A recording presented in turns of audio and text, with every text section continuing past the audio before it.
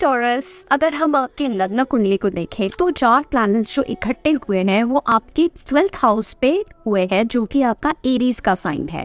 इसके अलावा जो 5th मई को लूनार एक्लिप्स भी हुआ है वो भी आपके 12th एंड 6th हाउस को ही अफेक्ट कर रहा है। अगर हम बात करें आपके पार्टनर्स, योर फ्रेंड्स या आपके इमीडिएट फैमिली मेंबर्स की, तो the energy there is a little sensitive because Mars is entering the 3rd house which is it's debilitation sign of cancer.